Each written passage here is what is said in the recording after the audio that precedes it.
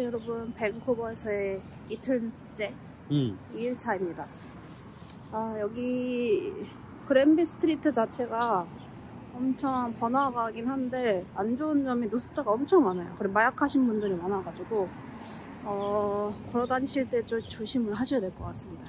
그래서 지금 도보로에서 다시 지하철을 타고 공항 쪽으로 가서 렌트카를 빌릴 예정이고요. 렌트카 빌린 다음에 이제 휘슬러 쪽으로 저희가 넘어가서 구경을 하도록 하겠습니다.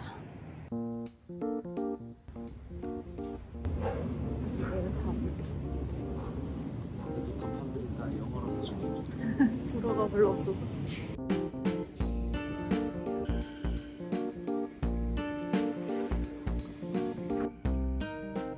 제가 아까 예일타운에서 여기 공항까지 오는데 존 1으로 해가지고 티켓을 끊었단 말이에요. 그게 한 3.25 가격인데 와서 이제 엑시스 하려고 보니까 안 되는 거예요. 1.4를 더 내야 된대. 근데 이걸 어떻게 하는지 모르니까 그래서 티켓 그 키오스크를 가가지고 업그레이드 티켓을 하면 1.4불을 추가를 해서 여기다가 로드를 하는 거죠. 그렇게 하면은 나올 수가 있습니다. 여러분 참고하세요. 다시 공항으로 돌아왔어요. 우리 왔던 길 그대로 렌트를 이제 하러 가봅시다. 도착. 원주민 얘 무섭다. 카 렌탈. 저희는 도메스틱 쪽으로 왔는데 카 렌탈하는 곳은 인터내셔널 쪽에 있네요. 오, 종류 많네. 오, 여기네. 지금 저희 차 고르러 왔어요. 남편 다른 차를 타보고 싶다고 해서.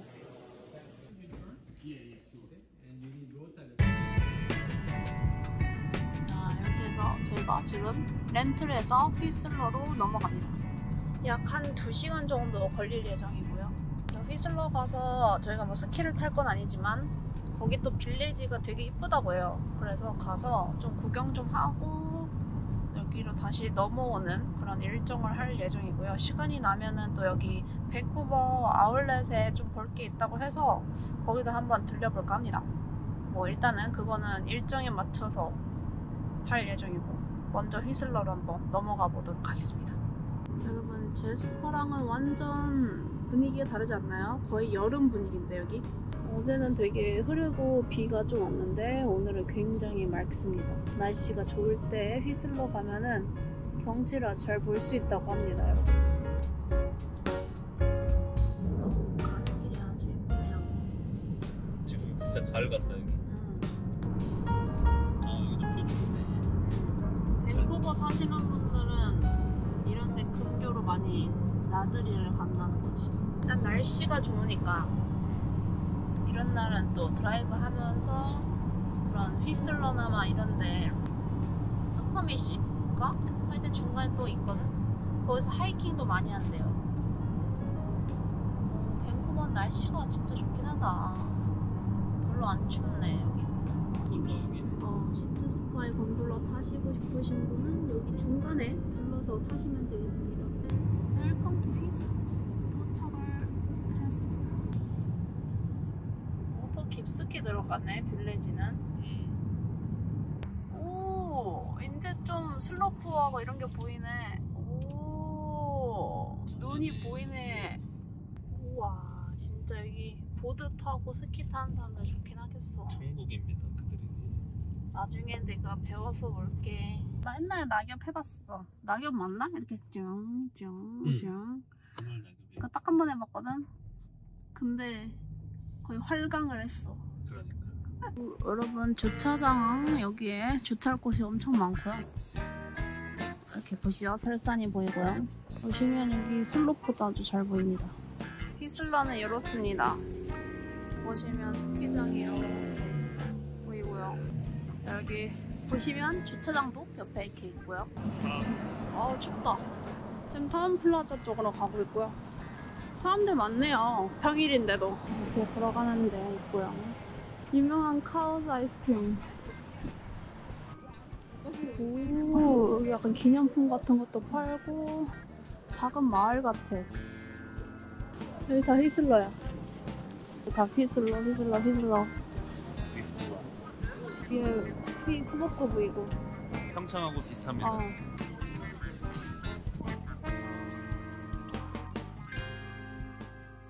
자리가 없나 봐. 안에가 없나 봐. 제가 밖에는 있는데. 올라왔어.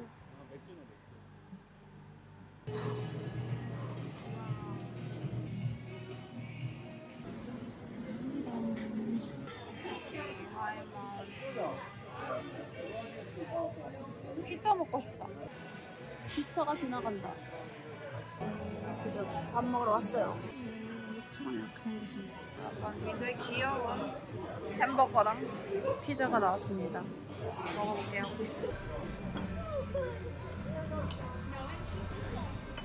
그렇지 않습니다. 약간 장조림 같은 느낌?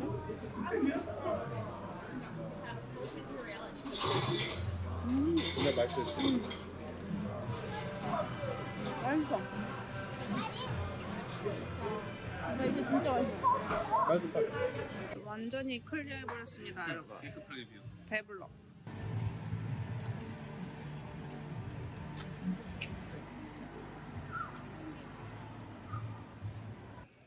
진짜 점심시간이 아닌데도 이렇게 사람 많네.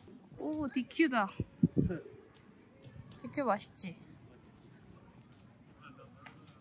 여기 RTX도 있고요. 와, 파타고니아.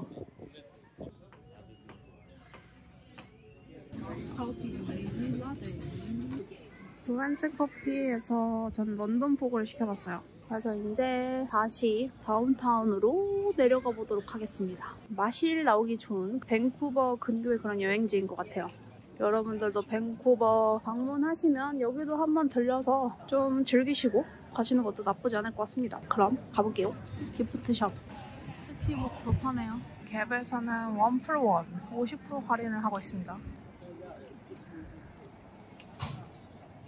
아, 저기 아이스크림 먹고는 싶은데요. 지금 너무 추워가지고 제가 추위에 엄청 약하거든요. 그냥 먹은 걸로 칩시다. 여러분들이 드세요. 어쩔 수 없어요. 저는 추위에 너무 약하기 때문에 지금 저거까지 먹으면은 입 돌아가. 저는 따뜻한 런던 포그를 마시겠습니다. 휘슬러 굉장히 귀엽습니다. 근데 확실히 스키나 보드 타러 오시는 분들한테 좋을 것 같아요. 그러지 않으신 분들은 대부분 뭐 밴쿠버에 사시는 분들은 뭐 솔직히 근교에 왔다 갔다 하시기 좋은데 일부러 오기에는 조금 애매할 수도 있다. 집지? 2시간 정도 운전을 해야 하기 때문에 네, 아무튼 그렇습니다. 휘슬러 여행은 여기서 마치도록 할게요. 물론 줄 알았는데 이게 구름이에요, 구름. 오, 예쁜 노을. 기차가네. 오, 화물 기차. 아, 색깔 진짜 예뻐, 그라데이션. 저희는 지금 여기 밴쿠버의 큰 아울렛인 맥아더글렌 아울렛에 왔습니다.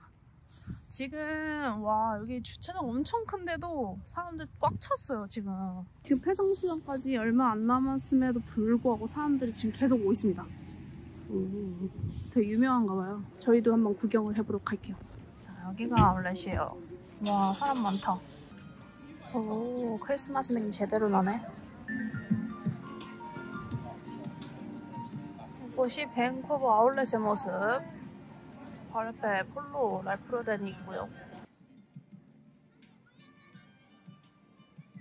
여기 파주 프리미엄 아울렛 느낌. 들어가 보자. 오, 확실히 제품이 다르네. 달라. 한국에서 보던 그런 제품하고 달라. 오, 와, 벨트, 이런 벨트백도 있네. 이런 것도 있네. 근데 할인되는 게 뭐가 있는지 모르겠다. 이게 팬티인가 봐. 오, 세일. 여름 거 많이 세일하네. 지금 엄청 신난 남편입니다. 오, 뭐 많은데? 할인하는 걸 잘 봐야 돼. 안 하는 것도 있고 하니까. 이런 거 셔츠도 25%다. 아직 못 건졌습니다, 여러분. 이게 생각보다 건질 수 없을 때. 건질 게 많이 없어요. 잘 그냥 구경하면 좋을 것 같아요, 그냥. 콜롬비아 한번 가볼까? 가봐. 콜롬비아. 오, 신발 많이 싸게 파네.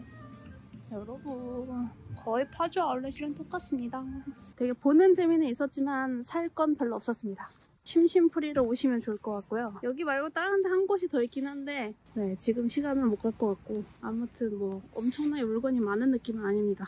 이렇게 밴쿠버에서의 마지막 날을 보내고 저희는 다시 공항으로 가겠습니다. 이제 렌트카를 반납을 해야 되거든요. 아주 밴쿠버에서도 이틀 동안 편하게 잘 쉬다 갑니다.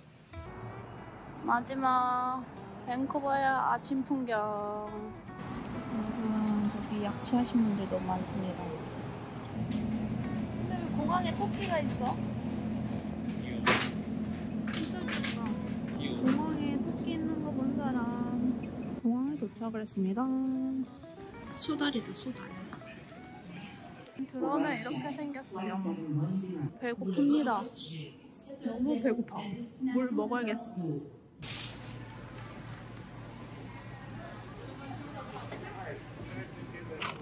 햄버거를 먹어보겠어. 패티 미쳤다.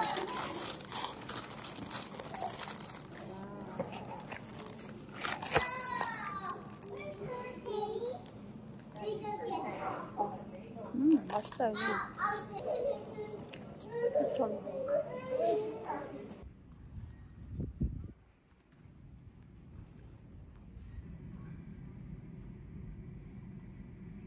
저희는 좀 있으면 비행기를 탑니다. 밴쿠버 안녕. 드디어 몬트리올로 다시 갑니다. 집 가자.